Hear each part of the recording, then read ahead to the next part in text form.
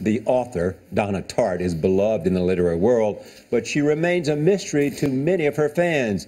She completes one novel every decade. Her previous work includes A Secret History and then The Little Friend.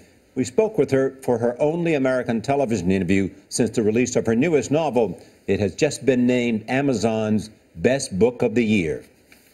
The journey that I want to take the reader on always is the journey that I loved most when I was reading as a child. Just this galloping, gleeful, you don't know what's going to happen next. At age 49, author Donna Tartt is one of the greatest American novelists of the past half-century. Her third and latest novel is The Goldfinch, an epic literary journey inspired by a painting with the same name. Why this painting? Well, look at it. We brought Tartt to New York City's Frick Collection to see her inspiration firsthand. This is not only the title of the book, but I mean it becomes central. It's the guiding spirit of the book. It's the guiding spirit of the book. And Fabricius himself is a bit of a ghost throughout the book. Along with most of his key works, the Dutch realist Karel Fabricius was killed in a massive gunpowder explosion, but The Goldfinch survived. That series of events drives both Tartt's narrative and purpose. One of the characters said you can see the doubleness in the painting. What does that mean? The doubleness means that you can see the painter's hand. You can see the painter's brush strokes. It's a wonderful illusion, but yet if you get close enough, it falls apart into brush strokes. And I think all great, truly great art has that doubleness. Donna Tartt has known what makes great art from a young age. She was 28 when she published her first novel, The Secret History. It instantly became an international sensation, gaining an almost cult-like following. When it exploded onto the scene, what was that like for you? It was very disorienting because I wasn't expecting it at all. To write something that long in solitude, having... You have to understand, when you're a writer, there's no one coming in at the end of the day saying, wow, that's a great passage you just wrote. Boy, that's wonderful. So I didn't really know how people were going to respond to it. And the only disappointment fans had was that they had to wait a decade for her next book, The Little Friend. So you have 3 novels, and how many years invested in 3 novels? Well, so it's been 30 years. They've been a decade each. How many books can you write? I guess not many if I keep going at this devastatingly slow pace. 5 would be good. I'd be happy with 5. Can you become prolific and get faster with effort? Well, you know, I've tried to write faster, and I don't really enjoy it. I don't enjoy the process of doing that. I've tried to speed up. I thought, well, I'll try to write.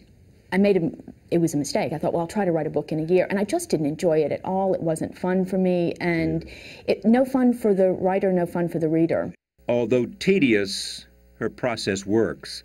At 800 pages, The Goldfinch has been called a giant masterpiece that is heartrending and irresistibly wicked.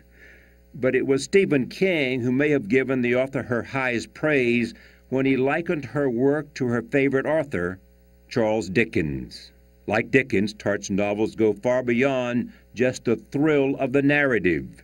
So what questions are you grappling with here? What is love? What else? What is love? What is the good life? Yeah. What do you mean by that, the good life? And why is that interesting for you? Well, the idea is that, well, there are many definitions of the good life. Is the good life to be happy oneself? Is it personal happiness? Yeah. Is it making other people happy at the expense of one's own happiness? What is it for any of us? We all have to work this out on our own. For me, well, I think the 2 great salvations, love and work, those are... You got it. Yeah, if you can get love and work, life will be very good to you. If love and work, then everything else I would only add health to that. If you have love and work and good health. I'm such a huge fan. At barely 5 feet tall, the Mississippi native seems to move through life on her own terms. She is at once delightfully peculiar and mysterious. Do you like the mystery about you? What's important for me as a writer really is solitude. It's not so much reclusiveness as just a need to be alone when I work. When I am working, I am I do need to spend a lot of time alone. A life spent at one's desk is a life alone. And she wouldn't have it any other way. Has the writer's life lived up to your hopes, dreams, expectations? To my wildest dreams. Really? Yes. More, bigger, larger, better, finer happier. than you dreamed? Yes. Yeah. And so what does that mean? What is the writer's life that is so satisfying for you? Well, to be able to daydream all day, to be able to... Writing a book is one level deeper than reading a book. As much fun as it is to read a book, writing a book is one level deeper than that. So it's really fun. It's hard at times, it's hard going, but when it's good and when it's going well, there's nothing like it. Well, there it is, Amazon's Book of the Year. A remarkable young woman who lives on a farm in Virginia, and an old farmhouse that she found. There's mystery, there's intrigue, and there's every 10 years a book. It was a nice rapport between the two of you, because she so rarely gives interviews. It was good to see the back and forth between the two of you. Yeah, I like her a lot. Yeah. I'm looking forward to reading the book, all 800 pages. I'm going to have to do it on vacation.